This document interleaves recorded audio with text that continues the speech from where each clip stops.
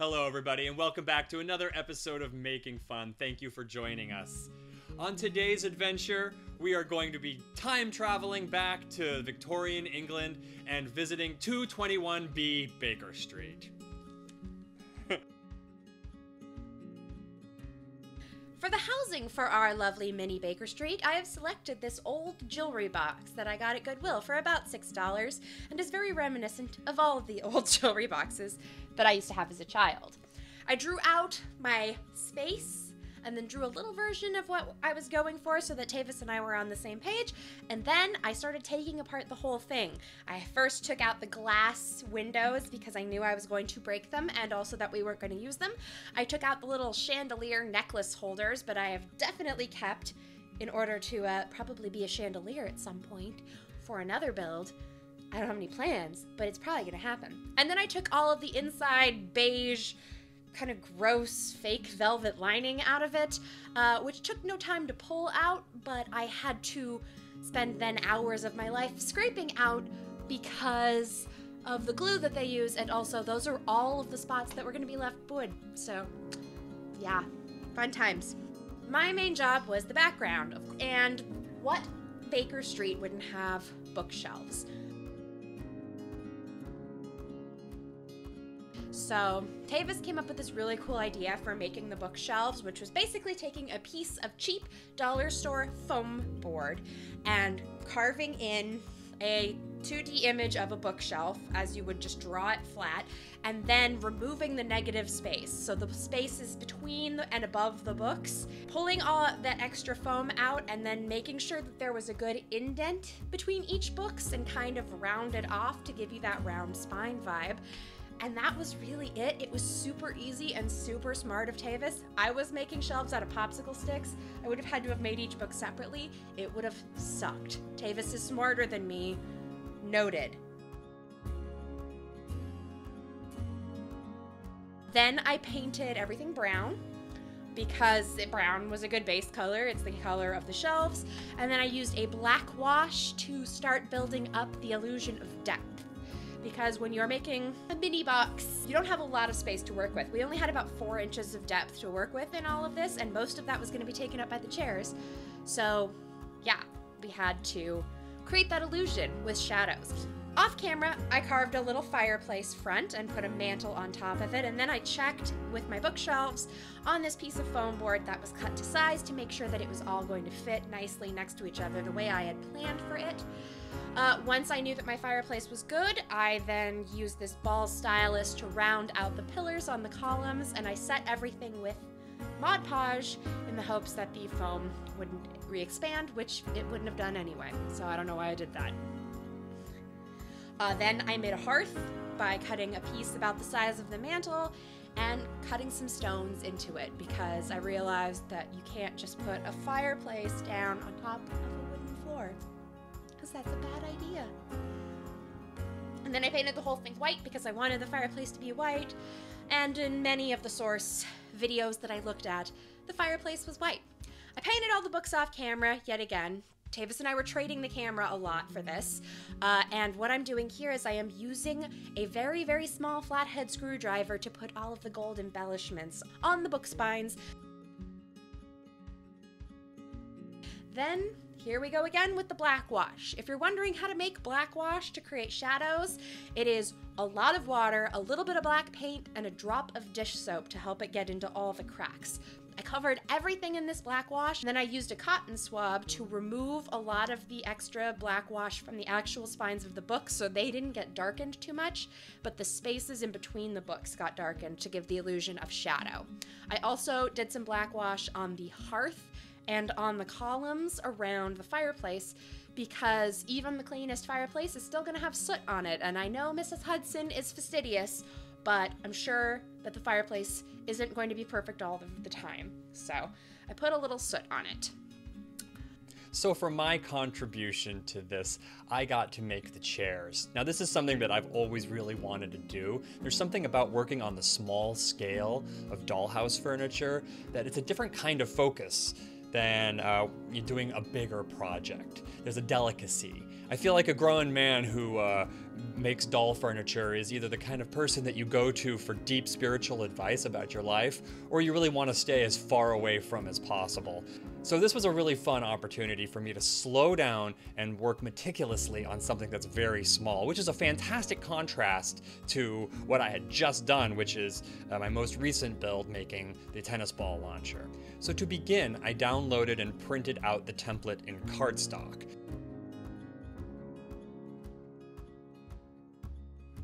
I decided that rather than just making the two, I began with a prototype. Once I got the system down, I decided that I wanted to make 4 of these chairs.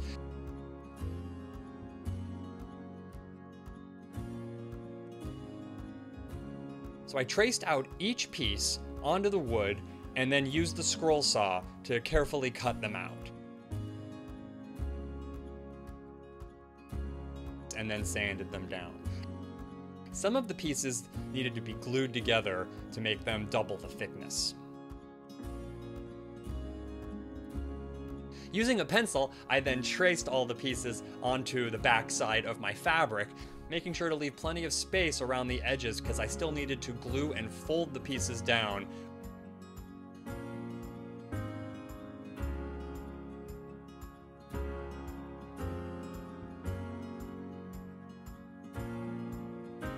Now I'm using the power drill to drill out holes in the back of the chair.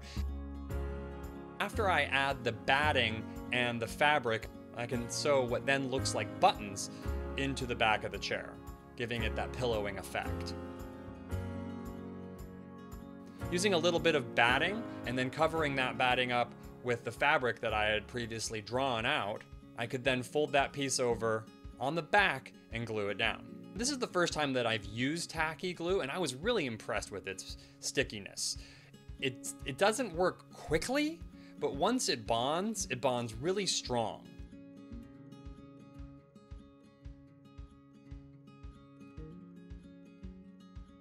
Whenever I had 2 pieces that were butting up against each other at a 90-degree angle, I always tried to pop out that piece. The tacky glue did a really good job of keeping the fabric in place when I come in and cut off that piece that's jutting out. Trying to bend the fabric around a curved piece of wood was challenging because it would bunch up. So to prevent that, I put some slices in the fabric, so when I pulled tightly, the fabric was snug around the curve.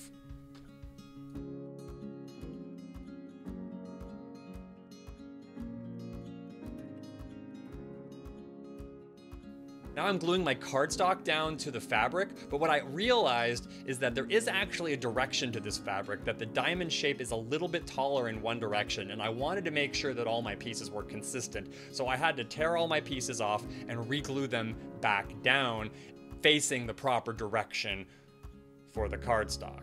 This is one of those things that no one would have noticed at all, except for me, but I had to do it. Now each piece of the cardstock also needed to be glued and folded over so that there's a nice seam along the edge of the pieces of cardstock.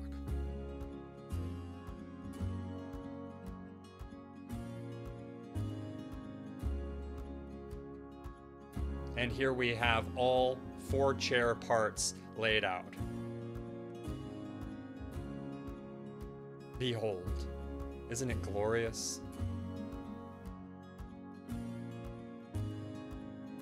Doesn't it fill you with majesty? Now the fun part where I got to actually assemble all the pieces together.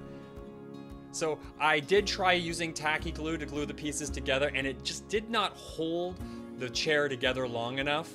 I would have had to have clamped it or held it in place, so I did end up going back and doing this mostly with hot glue, which was really hard because I had to be careful that none of the hot glue was seen on those seams. But the nice thing about working with hot glue is that it dries so quickly. So here I take a broken piece of toothpick and roll it up inside of the batting. Now this is going to make the pillow part for the arms of the chair.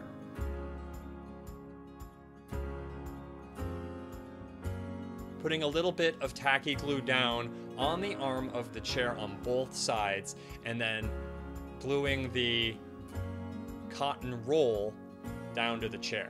Now this looks really big and puffy, but when I come in and cover it with the fabric, it's gonna hold a lot of that puffiness down.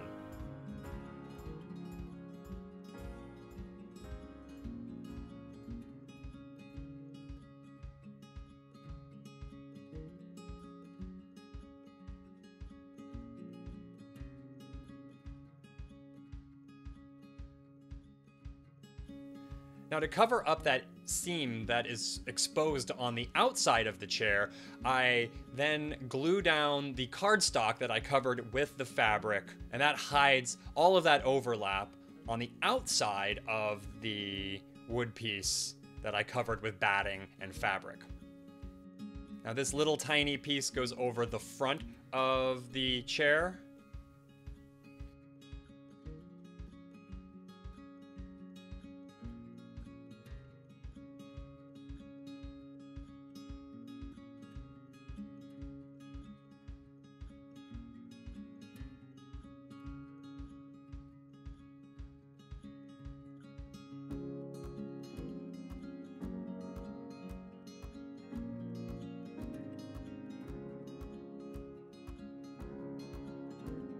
Part of this build required that we make cordage. Now the way that we made cordage is we applied a little bit of tacky glue to the fabric and laid down a piece of embroidery floss on top of that glue.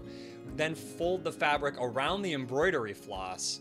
After the glue dries, you can come in with a pair of scissors and cut back the cord. You have a nice piece of cord that is made from the same fabric that the rest of the chair is made from. Now I apply a bead of tacky glue to the seam between two pieces.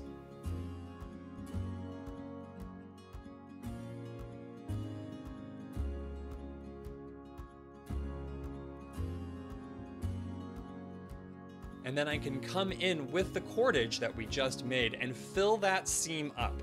And it really holds the whole thing together visually. This is one of those steps that I very easily could have not done, and no one really would have ever noticed except for me. And I'm glad I did it, because in the end it just gives the resulting product a level of depth that I don't think it would have had. I think that it makes it look more like a real chair in the final shots than if it didn't have this and everybody would be able to see the gap. It just makes it look a little bit more realistic. It's worth the time.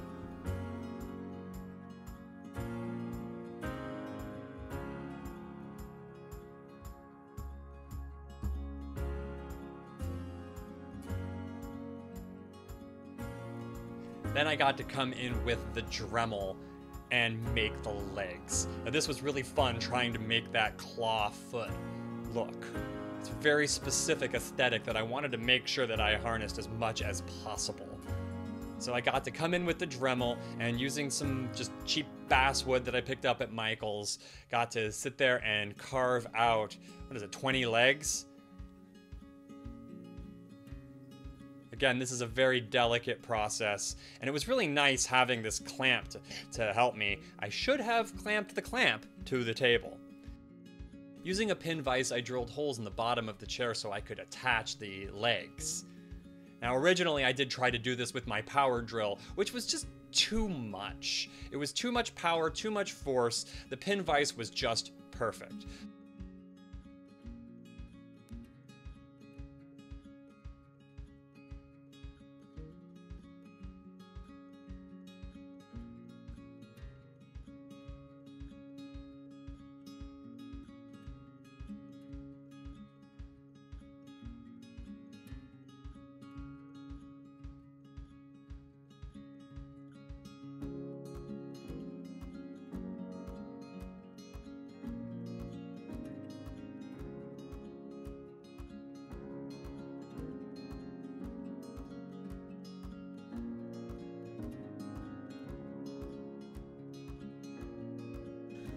I needed a rug, and in order to make a tiny rug, one must make a tiny loom. I first learned how to make looms, I think in 3rd grade or something, and it was a weird task I always enjoyed.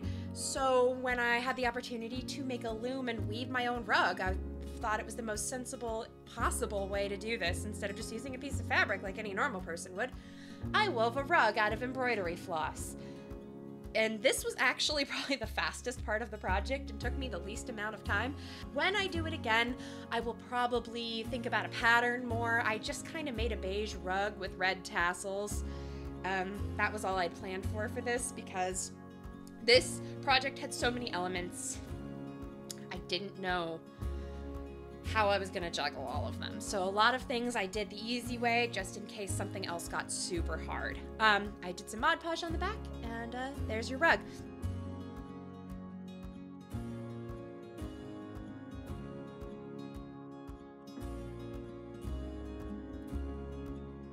I decided to do an homage to Jeremy Brett's Sherlock, and so the picture over the fireplace is of the Reichenbach Falls. The frame is made out of toothpicks, and I just glued them down right to the frame, cut them to size, used an X-Acto knife to kind of true everything up a little bit, and then I painted it all black. It was a really easy thing to do. It did not look good for a long time until it was all painted black, and then it looked good. So I would recommend this method, but you have to have a little bit of faith in it.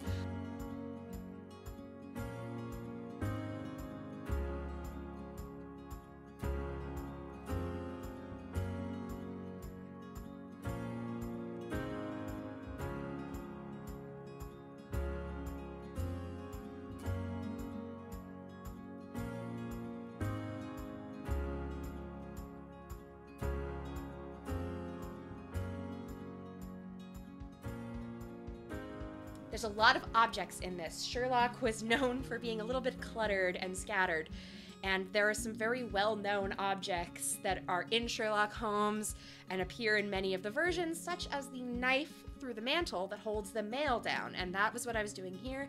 It is actually written as a jackknife, and I forgot that, so it's not. It's a dagger in this version. And then I made a little skull. My first attempt was kind of lumpy, but after a little bit of finesse, I was able to figure it out. I actually am very familiar with the human skull, having one myself, so it didn't take me long to get the shapes quite right. And I had to redo the face again because the first face looked like an alien, and that's not what we wanted. I was going for realism here. It's pretty much to scale. I never made everything exactly to scale. I just spent a lot of time comparing things with the chairs, with the background, with the bookshelves, to kind of get an idea of scale. I made a lot of things out of clay for this, but unfortunately a lot of that video got lost. We have some SD card issues, as any filmmaker will know, so some of the coolest things I actually made for this you aren't going to be able to see until the final shots, which is a bummer for you, but it's also kind of a fun reveal for me, so there you go. Here, this blob is actually a human torso, a very tiny human torso, as one would even go as far as to call it a bust. It looks like one of those, right now it looks like one of those ghost busts from the Haunted Mansion. What it is actually going to be is a bust of Napoleon. Once again, one of those, if you know, then you know. I don't believe the busts of Napoleon ever actually had a place in Baker Street, but it seemed like a fun little nod to one of his more famous cases. And also, I didn't think I was actually going to make this work, and I was pretty sure that this was going to be garbage that I would throw away, but it turned out really well. So there's a lesson for you, kids. Just try, because the thing you think that is going to look the worst might end up looking the best.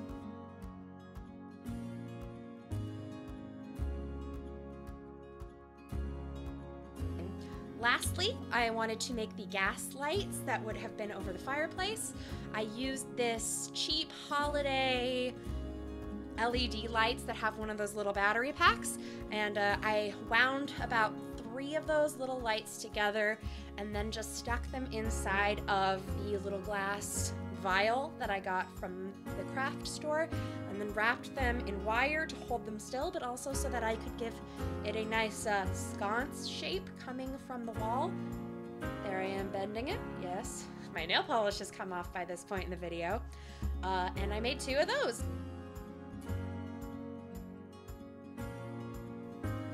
For the fireplace, I didn't want it to be like a full flame fireplace. I wanted it to look like glowing embers in the coals. So what I did was I got my tissue paper out and I painted it with layers and layers and layers of red acrylic paint. And then I squished it all up like you do with tissue paper, and then I unsquished it and I dry brushed it black.